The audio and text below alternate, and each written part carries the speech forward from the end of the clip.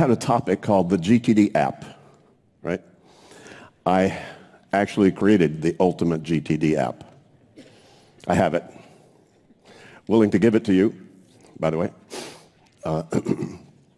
because, you know, in the newsletter soon, if you get our GTD newsletter, hopefully you all do, I'll give you a link to this. There's the homepage. That's what I want to see when I hit F1. Right? I want to see what's got to happen today, what I need to know about today, what needs to happen specifically on the time today, and I need to see what just happened sometime today for sure. I need to have all the rest of it at my fingertips so I can see longer or shorter on the process. I need to see then the other stuff I need to do in and around what's on my calendar and quickly be able to see a map of all the projects I have. I also, by the way, want to see and want to have the ability to be able to hit a note anywhere on my computer and a Post-it shows up and it drops into an end basket, and also the size of that end basket will change color as it grows and it will be on the corner of my screen all the time. Right?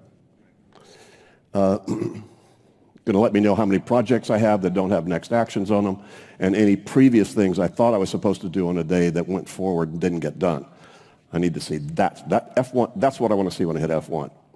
Now, by the way, each one of those things, each one of those boxes, you could click on any one of those, and they will take you to other things. Just if you're processing your in-basket, that should look a little familiar to you folks. It's going to do that. But as you're going through that, each one of those things, when you click, will take you to that area, so that you can then manage that appropriately and you know, the right way. If you have a project, that project page should be processed there.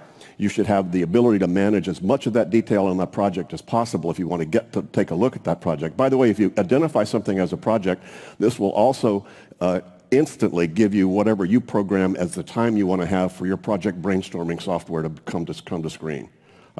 To me, we have Mind Manager for 2 minutes. If I wanted to extend that, I could extend it. If not, then it goes on to something else. But it asks me, is there a next action on this, David, before you leave your brainstorming? Right? That's just 3 of 19 screens that I drew in 1994. It hasn't happened yet. Now, Coda and Scoro and, you know, come on, all our folks and Ken and OmniFocus all have done elegant versions of a lot of this, but not the whole thing yet. We tried with 2 different teams with some of the best, brightest people in this world, and also 15 years with my friend Eric Mack, who designed what I'm still using, which is an overlay on IBM Notes now, which comes close to some of that, as close as we could get, right, with the technology. So talk to Eric if you want to hear a lot of that history of where this comes from. The 2 times we did this in the mid-'90s, and then only about 4 or 5 years ago, it was Eric Anderson, his fabulous company, Intentional Software at that time.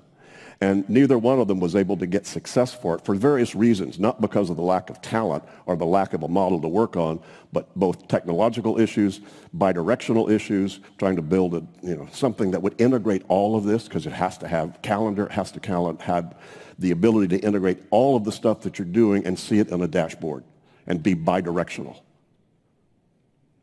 Expensive and hard to do technologically, legally. The worst thing is the market didn't think it needed it. Come on, people still walking around with stuff in their heads. Why would they bother buying something like that? So building a valuable, valuable product, whatever you call that in the agile world, to begin with, start to do it, never really got off the ground. So this is going to be available publicly. Any of you want to run with it, have at it.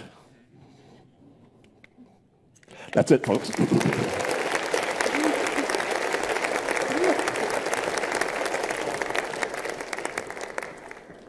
Thank you.